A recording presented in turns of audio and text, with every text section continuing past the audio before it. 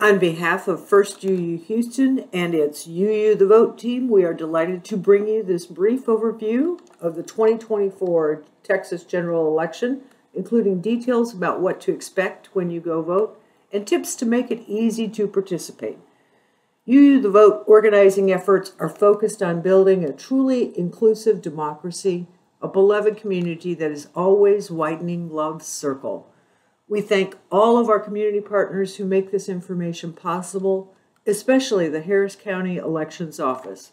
They are an incredibly hardworking team of public servants. Another excellent community resource is Houston Public Media, who published a how-to guide on October the 9th. The link highlighted will take you to their excellent summary. First, the general and special election is the democratic process we use to elect representatives to fill special offices, from the president to Congress, the judges of state and local courts, the Texas state legislature, and even your local constable. There are also what are called special elections on the ballot. One of these is for residents of U.S. Congressional District 18, formerly held by the Honorable Sheila Jackson Lee. Those elections appear on the ballot twice, once to fill her current term and one to elect a representative for the new term beginning in January 2025. You vote only in the election races that correspond to your address or the address listed on your voter registration. Sample ballots for your address are available at harrisvotes.com. Simply enter your name and address, and a ballot of your races can be downloaded in advance. You may also take paper copies with you to the voting location. Because of its size, Harris County qualifies for county-wide voting, which means you can vote at any polling location. Harris County uses Verity Duo voting machines. They enable county-wide voting. The link at the bottom will show you a video of how to use it.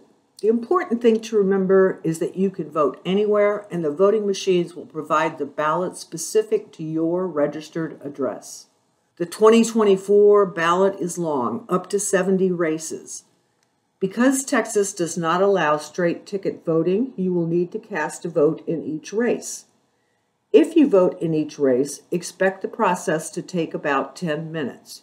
You're not required to vote in every race, but you will need to press a button to move the ballot forward. Instructions will appear on the voting machine screen.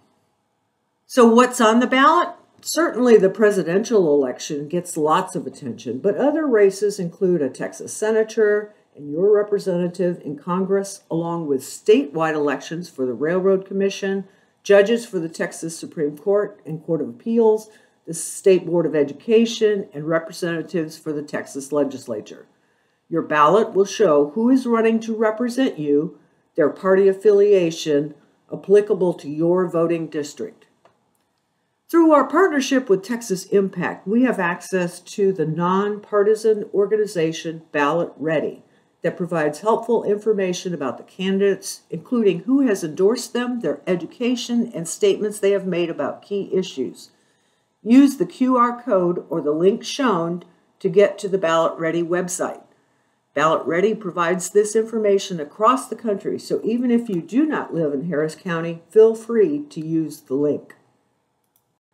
Also on the ballot, what are called down ballot races, are a number of Harris County and local area races and issues.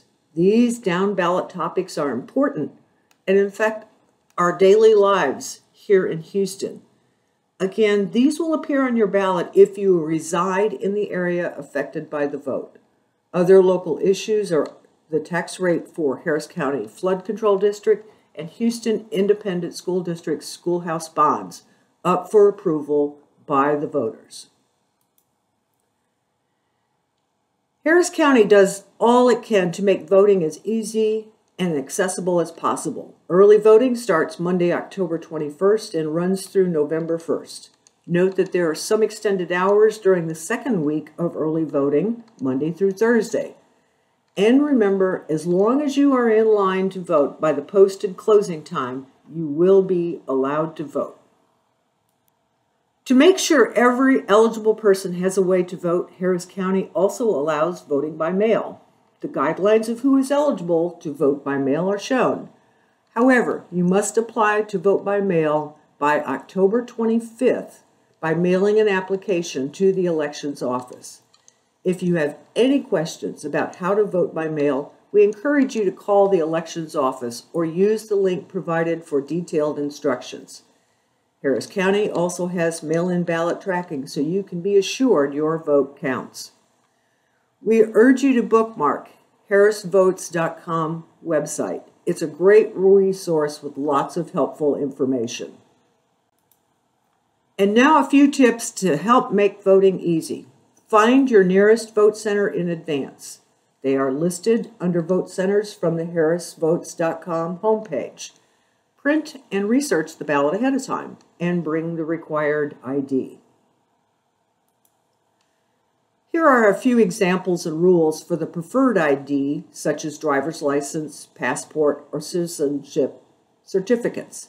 If you do not have one of these IDs, check the harrisvotes.com/voter ID page for other documents you may bring which will allow you to vote.